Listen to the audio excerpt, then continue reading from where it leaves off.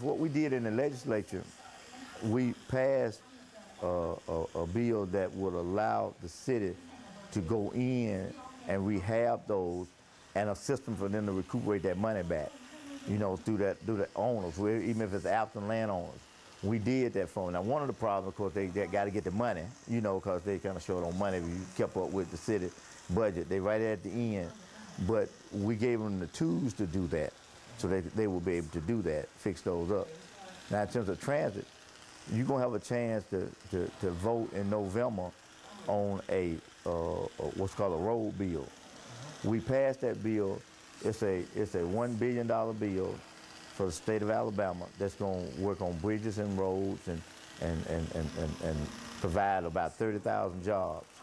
What's going to happen is that in that, I was able to get put in there for 10 years, $2 million each a year that's going to go to our mass transit system here. Same level. Yeah. Put a little lower. I'm sorry. No, you take care, y'all go take care of business. Take it lower too, though. Yes.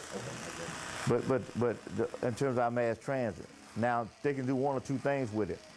They can either roll that into the operation, or they can use it to match the federal money for like new buses and things like that. And so they could each year they could take that $2 million and turn it into almost 10, you know, so they can get capital equipment and stuff, or they can use it for operating, either one. So that's going to be a good feature about that. Is that enough? Do they need more? Sure they do, but that's a start. You know, that's getting them dedicated funds other than the funds that they already have. So those are some things we're trying to work on, and you know, right now, and we've already passed that. And then, I like that comment you just made about us to start. One of my opinions is to compare Birmingham to, let's say, Atlanta. Yeah. You know how they always try to make that comparison. Yeah.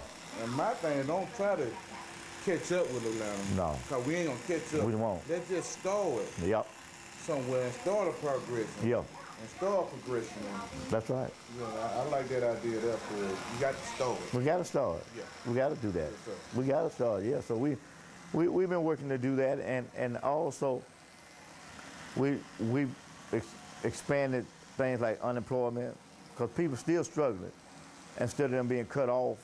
So we've tried to expand that for about 4, 5, 6 more months, you know, to get people a chance to get over that hump and being able to get employment. And of course, you know, working on things like Medicaid, make sure our senior citizens are situated, Meals on Wheels, and these kids, finally helping these kids get insurance programs like the CHIPS program, you know, where kids don't have to pay nothing. They can just register and go get insurance. So, yeah, so we got a long way to go, but the things I was telling you about, we made a decision that in Alabama we were going to have a stimulus program too, you know, and that's where we talk about those different things. We just won't wait on the president alone to send us something what we need to do. We were going to try to make something happen our own self.